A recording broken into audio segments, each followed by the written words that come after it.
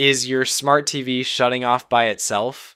Or does it turn off randomly, even in the middle of watching something? Don't worry, you're not alone. And guess what? The fix might be easier than you think. In today's video, I'm going to walk you through step by step how to fix a smart TV auto shutdown problem.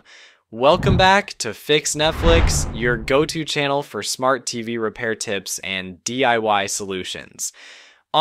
Before we begin, don't forget to like, share, and subscribe if you haven't already. Stick around because these tips could save you serious time and money. Fix number 1, use the built-in error counter. Let's dive into fix number 1. Some smart TVs come with a built-in error counter. If your TV supports this feature, you can enter service mode or factory mode to check the error logs. This will help you understand what exactly is causing the TV to shut down, often pointing straight to a fault in the mainboard. It's a quick and efficient way to begin your repair.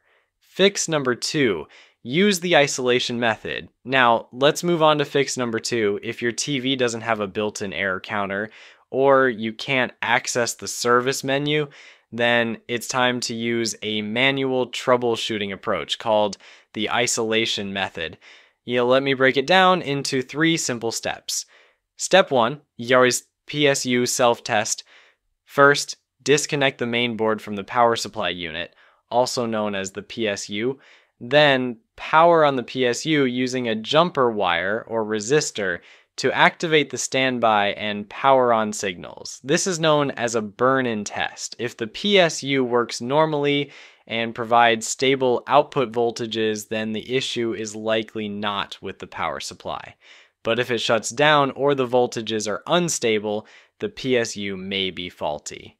Step 2, test the mainboard using EVX2010 TMRT.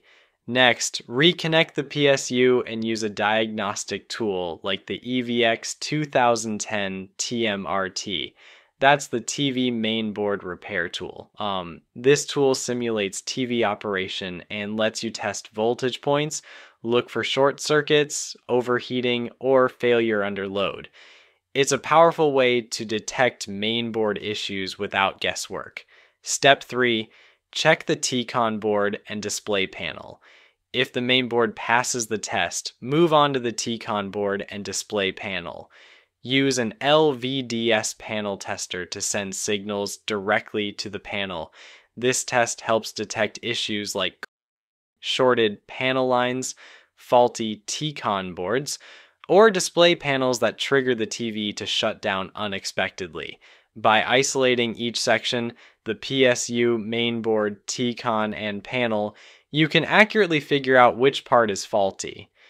Once you've identified the issue, you can either do a component level repair if you have the skills, or replace the faulty board to restore your TV. If this video helped you out, don't forget to like, subscribe, and share it with your fellow tech lovers and DIY fans. Got a question? Or maybe your own repair story? Drop it in the comments below. I'd love to hear from you.